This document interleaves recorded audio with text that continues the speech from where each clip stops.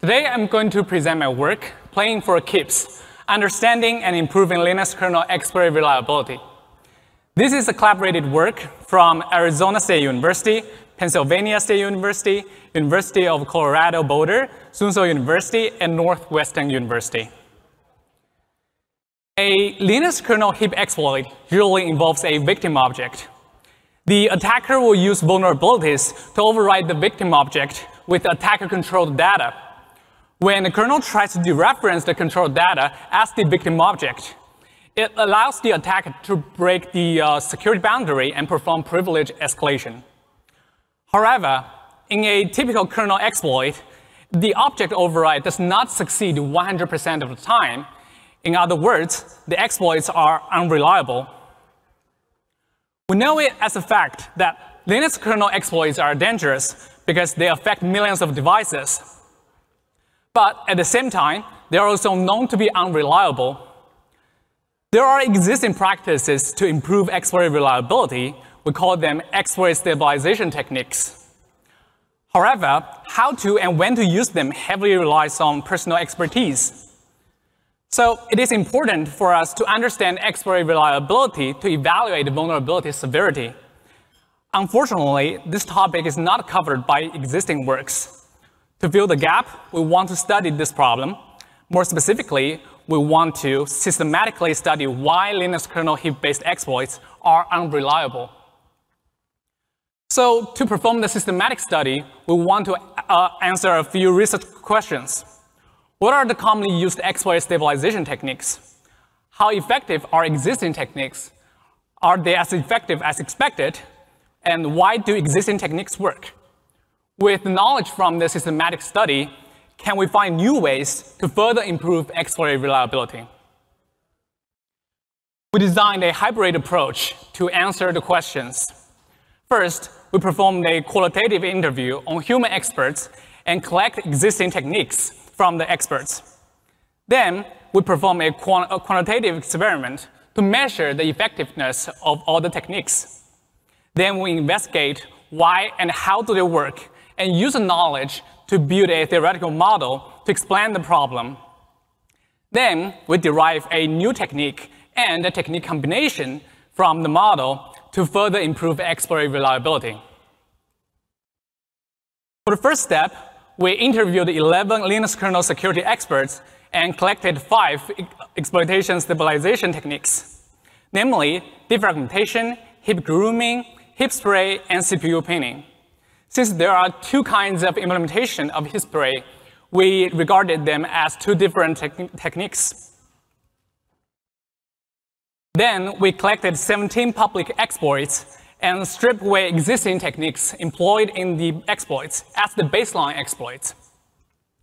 And then we apply one single technique from the collected technique set to the baseline exploit to form the exploit variants. In total, we obtained 85 samples. The result of the quantitative experiment is summarized here. As you can see, overall speaking, multi-process heap spray improves exploit reliability the most significantly. And while all other techniques improve exploit reliability as expected, defragmentation as a stabilization technique somehow hurts reliability. We investigated further on this case. It turns out that defragmentation only improves exploit reliability for out-of-bound access exploits.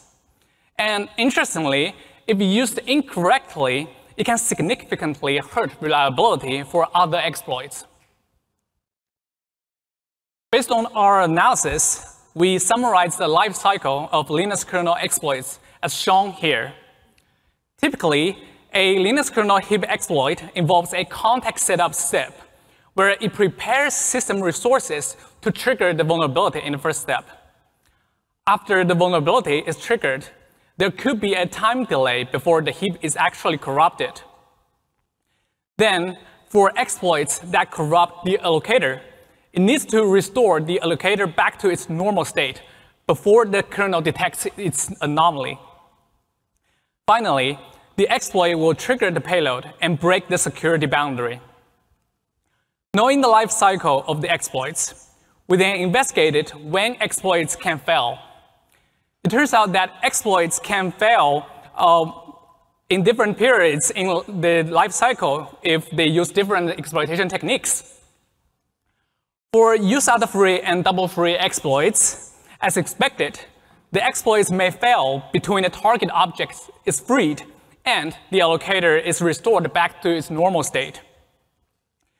Interestingly, the success of out-of-bound access exploits aiming to override other objects is fully determined by its heap layout preparation step. In other words, their success is fully determined before even triggering the vulnerability.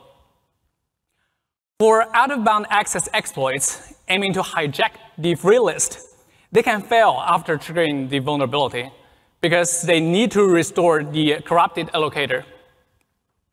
We call these time windows that determine the exploit success the critical phases. They are highlighted in red in this model. In fact, we discovered that there are two types of critical phases. We call them slot critical and allocator critical. A heap-based kernel exploit has a target slot that it needs to occupy to be successful. For example, in out-of-bound access exploits, when the vulnerable object is allocated, the adjacent free slot becomes the target slot.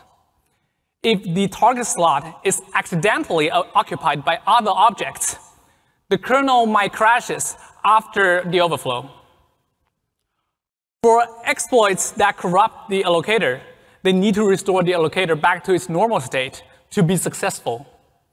For example, in a double-free exploit, it wraps the linearly linked free list into a loop.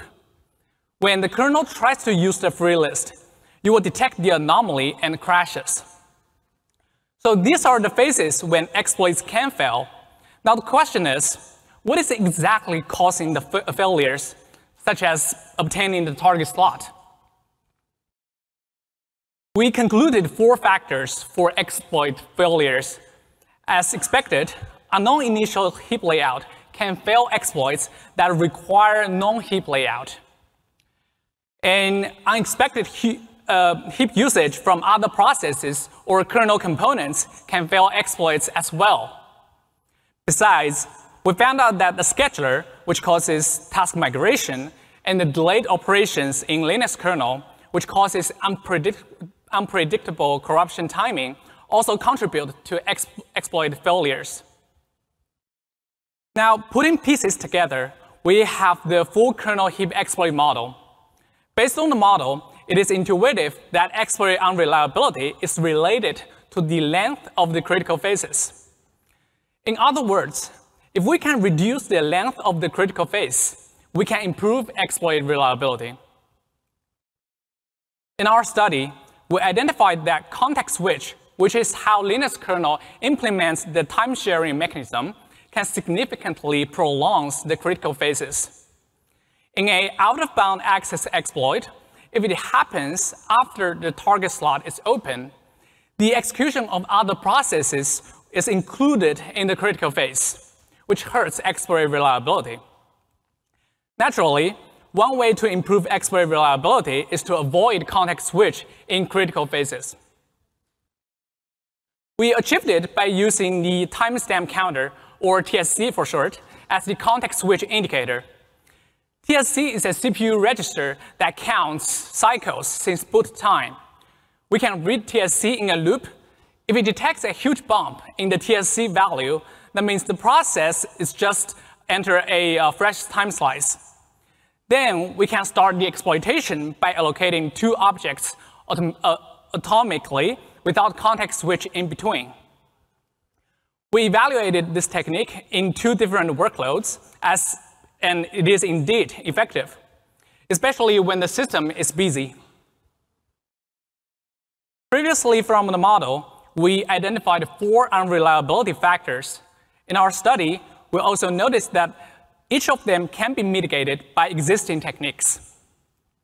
It seems that unreliability factors are orthogonal to each other, and the techniques do not conflict with each other. Naturally, the question will be, what if we combine the techniques together? To perform the experiment, we apply all the applicable techniques on the baseline exploit and obtain the combo exploit variance. We then evaluated the combo technique.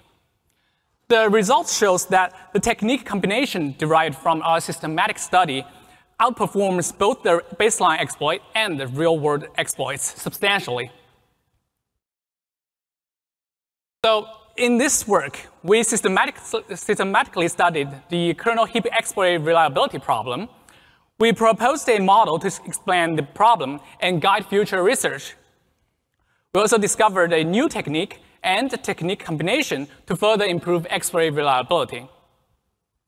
Our project is open sourced. The evaluation framework and the exploits are Dockerized. You can just run and play. Thank you, everyone. I'm ready to answer questions.